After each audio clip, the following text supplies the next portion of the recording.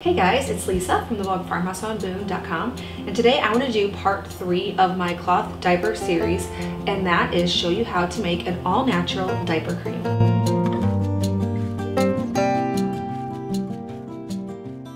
This recipe is really easy. I actually already shared it in my natural body ebook, which I gave out for free, so if you want to grab that, it has toothpaste, deodorant, body butter, lip balm, a whole bunch of other things. I will leave a link in the description below, but this is one of the recipes that I want to share for it.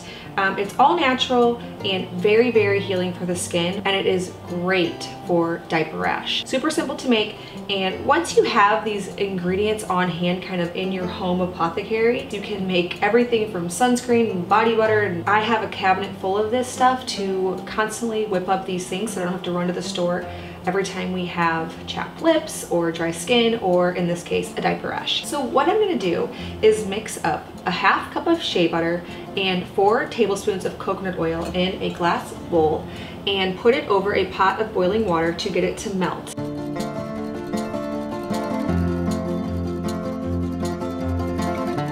Now after that's all melted, I'm going to add to it 4 tablespoons of non-nano zinc oxide and 4 tablespoons of bentonite clay.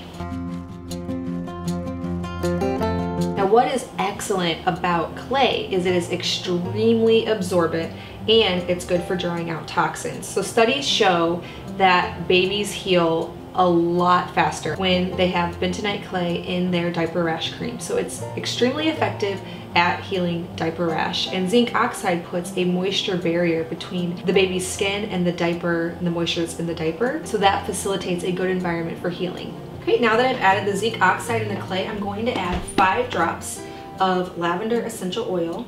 You could also use chamomile essential oil. For this, I'm going to use lavender. They're both very healing for the skin. I pour the entire mixture into a glass mason jar and add a plastic lid.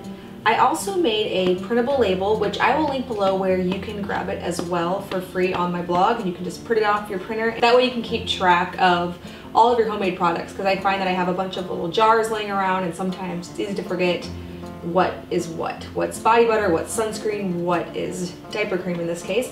So you can grab that as well. And I also have printables for several other things. I'll leave links below so that you can know where to grab printables for your homemade products. Now, if you want to make this cloth diaper safe, I recommend eliminating the zinc oxide powder, and that's because it's really good at putting a moisture barrier against the skin, which is great for diaper rash, but not so good for cloth diapers. So if you're dealing with a really severe rash, I recommend making this cream and then using disposables for a few days. I do know some people use the zinc oxide in cloth diaper rash cream. I have not had the best luck with that. I find that it gets on my diapers and stays there, so just use the clay if you want to make this cloth diaper safe.